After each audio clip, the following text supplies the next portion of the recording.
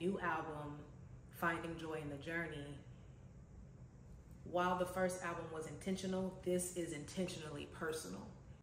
I feel like I have been on a journey, as a lot of us have, and in this phase of my journey, it has been about healing and reconciling with all the previous versions of myself. It is a summons to people to say there is the ability to find joy in each and every one of our journeys, and joy doesn't necessarily mean happiness. Joy means gratitude. Joy can be relief. Joy can be release from negative energy and from limiting mindsets.